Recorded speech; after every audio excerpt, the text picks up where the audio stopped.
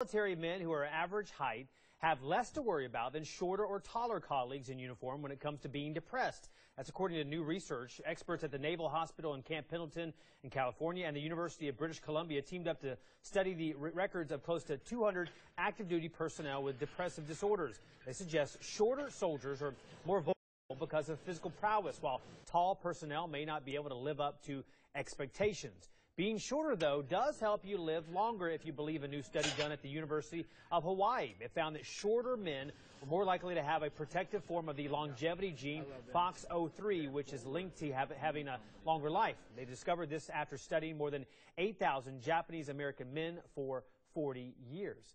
I'd like to hear from you on this. Send an email to jdennis@wxtx.com with comments and also some story ideas.